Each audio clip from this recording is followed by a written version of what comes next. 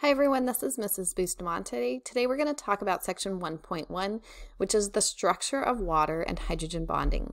It's going to be important we focus on our learning objective, which is to explain how the properties of water result from its polarity and hydrogen bonding, and then some essential knowledge.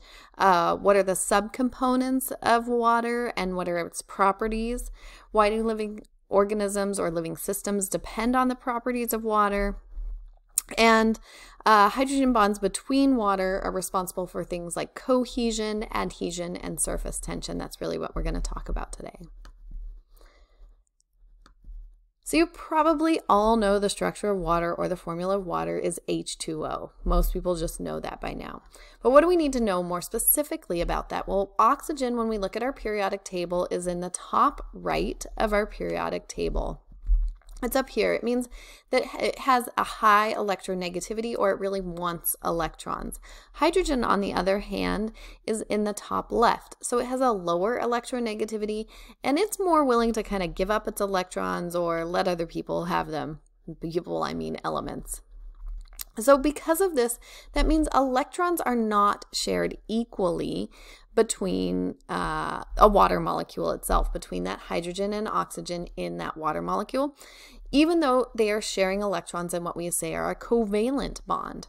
So because they're not shared equally due to that change or difference in electronegativity, we say that water is a polar covalent bond, or water forms polar covalent bonds. So what do we mean when we say that? Well, here is a water molecule right here. And the polar covalent bonds we say are intramolecular bonds, or they're within the water molecule itself. We draw them with a solid line, and that's where hydrogen, you'll see, has slightly positive because it's kind of saying, oxygen, go ahead and take my electrons, and oxygen is a little bit negative. You'll see this with our delta. That's how we show where it's slightly positive and slightly negative. And those are my polar covalent bonds within water itself. Now water, because it has this polarity, does something special. It forms hydrogen bonds with other water molecules as well. So here's another water molecule, and you'll notice that its oxygen is slightly negative, and it's going to form what we call a hydrogen bond with the hydrogen of a different water molecule. These are called intermolecular forces, because they're between two different water molecules. So water molecules are attracted to each other, and that attraction forms hydrogen bonds. And here's a picture of water, and then if you want to look at it on the molecular level, what that kind of looks like. So why is water special? Because it really is. Well, its ability to form hydrogen bonds gives it some really unique properties that make it essential for life on Earth. Cohesion and adhesion behavior, how it sticks together, how it can help moderate temperature, and how it can expand upon freezing. Also, sometimes you'll hear it called the universal solvent, and we'll talk about why we hear that. So sometimes you'll hear that water is sticky, and that's because water has cohesive and adhesive properties. Cohesive meaning between same type molecules, so water to water. Hydrogen bonding between water molecules causes them to stick together. This is what gives us surface tension. Sometimes you can see small insects kind of standing, if you will, on the surface of a body of water. That's because of the surface tension in water. It's also why you can drink water up a straw, because that water kind of sticks together and all moves up together.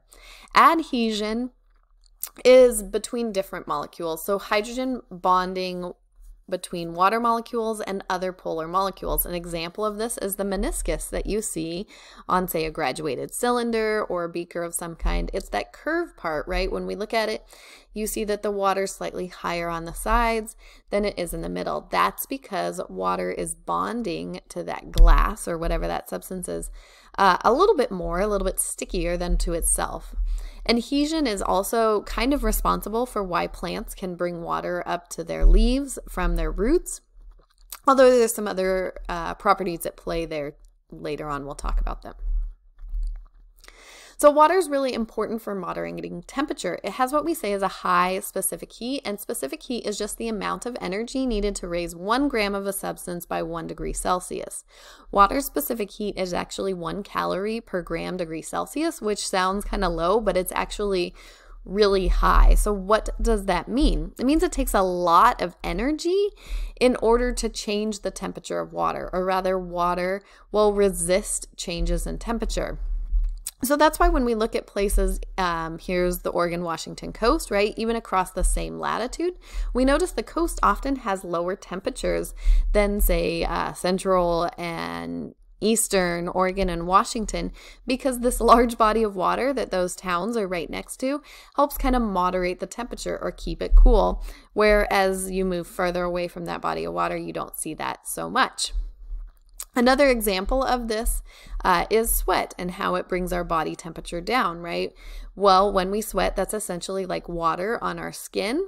And when that evaporates, it's taking the energy or the heat from our body and causing that water to evaporate and helping to cool our body temperature down.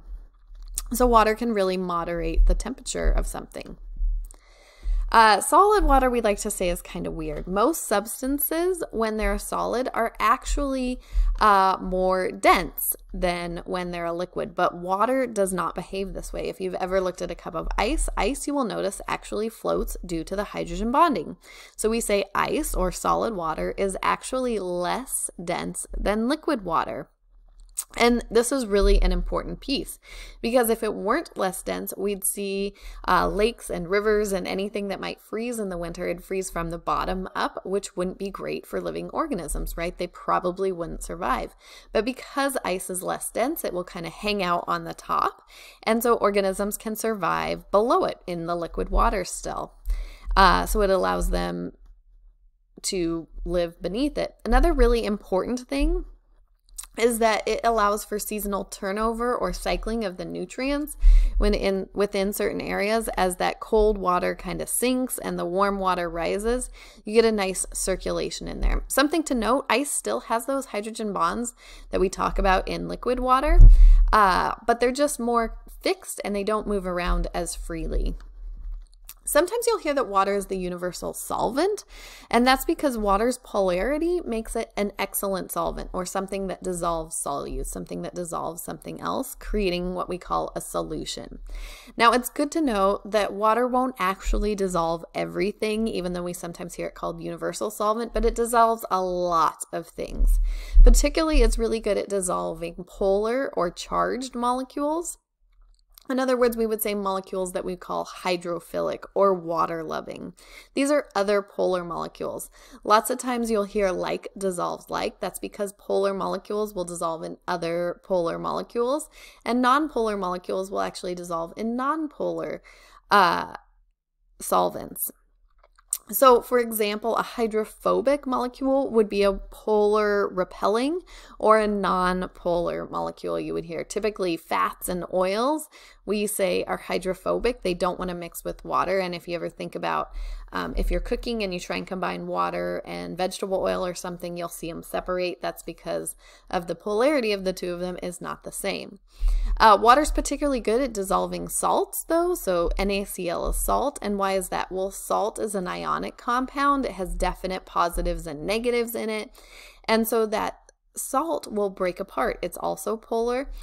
So the positives and the negatives, the parts of water, will get attracted to parts of those molecules and kind of break it apart, if you will, which makes water really unique, and that will dissolve a lot of things.